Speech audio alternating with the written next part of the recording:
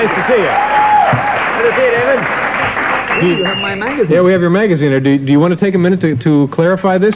Good friend of President Reagan? No, what happened was the last time I was on the show, President Reagan had seen the show, and one of his staff called me to ask me about a joke. Now, if I took time out every time a head of state called me, good heavens, I wouldn't have. But you know that's true. He really called? No, he didn't call. Someone from the staff called me about But he doesn't stay up this late, does he? Not when you're on, but when I'm a guest, occasionally he does stay. He says I don't get a chance that often, but when you're on, I'm on. Okay. Well, that's very nice. I have a copy here of something called Rider. That's right. Rider Magazine. This is a motorcycle enthusiast's publication. That's right. I'm in there. There's an interview with you. All right, let's see. Yep, here it is. It's funny, David. Picture of Jay right on the inside there. Yeah. Nice drawing. Nice story, I guess. I happened to see you in Playboy magazine. Did anybody see this? You know what's so funny? You know what's so funny while we're talking about magazines? You know, the people from Playboy called me, and they asked me to do an interview for Playboy, and rather than do my interview in Playboy, I did mine in Women Are Our Equals magazine. This is more... Wait a minute.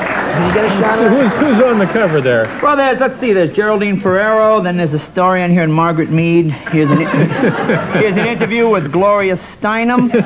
Now, let's see who's in your magazine, okay. Dave. Muffy. Muffy doesn't like guys who are turn-offs. Muffy's favorite movies are Bambi and The L-Shaped Room. You know what's interesting? I picked up this copy of Playboy to read your interview. Yeah. And I realized at age 34, it's not that I'm too old for Playboy. It's just that Playboy is written for guys 18 to 25. I think once most guys hit 30, you tend to see through the tricks Playboy uses to keep men interested in the magazine. Like in the front of Playboy now, they have this thing where they have pictures of 4 or 5 playmates, and they ask each playmate a question. And of course, each woman answers in her own words. Like last month's question was, what kind of men do you like? Now here you have these incredibly attractive women who go out with anybody they want, and they always give some Playboy answer like, well, I like dumb guys with no money.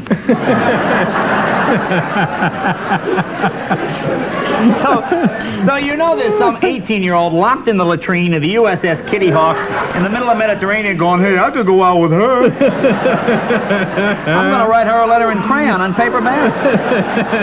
How about, let me ask you. How about the Penthouse letters? You ever read those? Occasionally, yeah. Now, do you think the Penthouse letters are real? No, I don't think they're real. Anybody think the Penthouse letters are real? That's it. And there you go. See, the Penthouse letters are based on the assumption that any woman whose car breaks down on a deserted highway in the middle of the night is looking to have sex. Okay? And if you buy that, then the truck driver who stops to help her with a can of Ready Whip, this makes perfect sense. So you know what I like? I like the Penthouse letters that are written by women. Because you know they're not written by women. You know some dork-brained guy wrote this letter. You know, your typical Penthouse is something like, Dear Penthouse, I'm an attractive woman, and then she gives her measurements, as most women do when writing a letter. Huh? That's fairly common, isn't it? And should you have pouting breasts or supple buttocks, you want to put that in the letter as well, so people know a little bit more about you, the individual. You know. But you know what it is? Your likes, dislikes, that sort of thing, sure. But the great thing about it is they state the fantasy so matter-of-factly. You know, it's always like, again, from an alleged woman. It's always, Dear Penthouse, I'm an attractive woman who is an avid feminist and president of my local ERA chapter. Recently, my boss asked me to get him coffee. When I refused, he took me over his knee and gave me a sound spanking. Needless to say, I became his love slave. Needless to say. Now, I think any woman... A plus B equals any C. woman that's had office experience has been through this kind of thing. We have an office full of love slaves upstairs. That's right. That's right. Now, let me just ask you about just one little thing here in the article. What are you going to ask well, me? Let's see. It's sometimes talking about being on the road. Leno says, and every week, sometimes every day, I'm in a different city. But in each city, I always manage to meet a new group of motorcycle people. Sure, I always meet bikers. I always go to hang around bike shops. Bike shops. That's right. Now, motorcycle people, are these outlaws? No, David. No, we all can't have friends at Studio 54 and this kind of thing.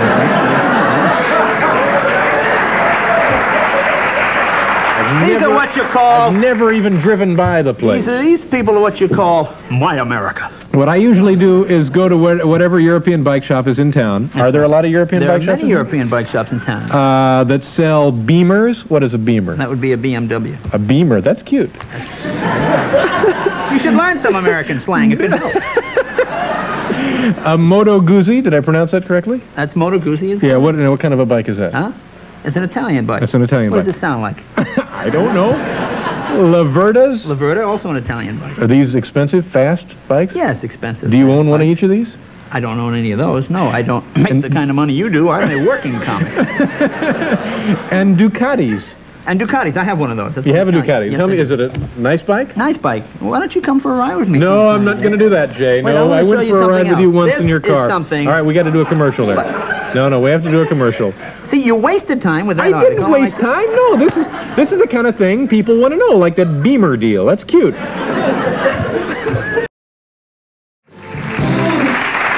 Okay, we're back with Jay Leno, better known as the Beamer. Now, Jay, last time you were on, I said, when are you going to favor us with your Elvis impression? You used to do a... You used to do a great impression in your We've done a film. We did a film. We did a film. This is part of a kind of a Showtime cable thing. Mm-hmm. The name of the film is Viva Late Night. Viva Late Night. And in the film, I play a young Elvis character by the name of Billy Tupelo, who moves from a small rural southern town to a big rural southern town to try to raise enough money to help his daddy's farm. Now, we have a clip from the film. You've actually completed filming. Oh, yeah. This will be all over the country. This will be opening. It's called Viva Late Night, and I'm not sure what the clip is. You know, I do so many shows with these things. Can we run the clip? I think let's just run the clip. This is the scene where Elvis tries to get a job in a popular night spot. This is going to be good. Just take this and go to work. I gotta be very much, Miss Morello. I won't let you down. I promise. I'm going to do a real good job. Bernice! Bernice! Get that out of here. Excuse me. Hey. Hey, that busboy's kind of cute. I think I've seen him on Late Night. Hey, busboy. My girlfriend says she's seen you on Late Night. What's right on my program? Oh, yeah? Well, I think Late Night stinks. My mama told me that in America, every man is entitled to his own opinion. Yeah? In my opinion, David Letterman's a wimp. You better watch him out. When Mr. Letterman, he helped pay for my daddy's farm. I think the busboy's yellow. I think he's chicken. He's a big yellow chicken.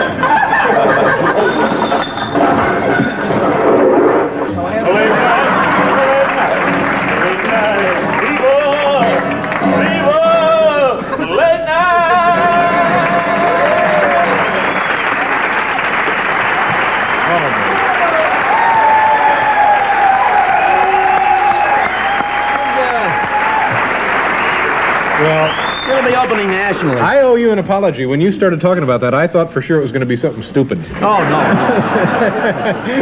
Feature-length film. Very nice job. Thank you very much. That cost a lot of money, didn't it? Oh, yeah. Well, you know, when you have an unlimited budget and you're working with people like Spielberg, it makes it a lot easier. We work with Cord Keller, very popular young directed this film. Now, David, I know, you got you. I know you have your. Really made me. You always travel. Do you remember the last time I was on this program? You travel with your TV guide. Thank you, David. Do you remember the last time? Are you in a hurry? No, but you try to come in, you see, you've got to keep the pace going. I know. Do you remember the last time I was on the program, I talked about Knight Rider and the fact that they had an evil twin on the show? That's right. And then I saw Simon and Simon, and they had their evil twin. Tomorrow night, this is this week's TV guide, this is tomorrow night, Magnum P.I. premiere. Read this, please. Just read Magnum P.I., Magnum in Love, a beautiful woman and her evil twin. When is it going to stop? Has anyone ever used this as an excuse? Huh? Honey, that wasn't me shacking up with that girl. That was my evil twin. You gotta... If I ever catch that guy, I'm gonna punch him in the nose, I tell you. Doesn't come up much. Now, you're already sort of worked up. You want to get right to your beef? Yeah, I got some beefs. You know, these subliminal ads that they see now. You see this one, for some kind of bran flake. Do you know what I'm talking about? They show this generic-looking yuppie couple walking through the market, you know. The husband says, there's nothing different here. And then the wife gets like this Reverend Moon look on her face. Suddenly they're being followed by this monolithic box of bran flakes. You hear that undercurrent of satanic music. Bran flakes! Bran flakes! People with sixes on their heads are eating this stuff in unison there. Are they putting some kind of hallucinogenic in this? No, it's a frightening thing. Yeah, it's ugly. And then when they use fear, like these American Express ads, these are very embarrassing.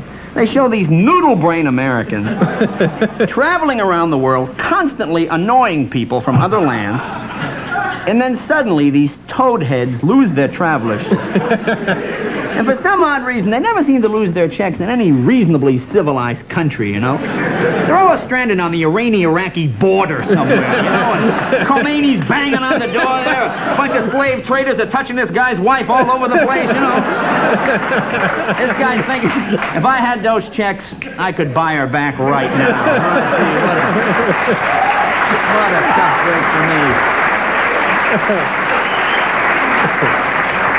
We have just enough time, I believe, for you to tell us where you're going to be now. Ooh, well, tomorrow night I'll be in Illinois at Lake Forest College. And then I go to Minneapolis, as you said. What are you doing in Minneapolis? Carlton Backstage. Is that a nice place? That's a good town. I like Minneapolis. Minneapolis is a fine city. Something real and embarrassing happened to me there. What happened? This is absolutely true. I went into this bookstore that was also a dirty bookstore. So I was buying a copy of Rider. Let me explain real quick. I'm standing there, I said, well, let me go look at a copy of Wrestling Mud Magazine, whatever it is. I'm standing there. Behind me, Ed Bradley from 60 Minutes was filming in that bookstore. You remember the porno one? I went, That's absolutely true. But anyway, and then I go to... when will that be on so we can look forward to... It was on already. You can see the back of my jacket. It was on already. You should put that in your resume, an appearance on 60 Minutes. And I was on 60 Minutes. Then next weekend we go to Rascals, and then the Comedy Works, where you saw that ad where my name was. Comedy Works is where? In Philly. In Philly. Well, and the Rascals is in New Jersey.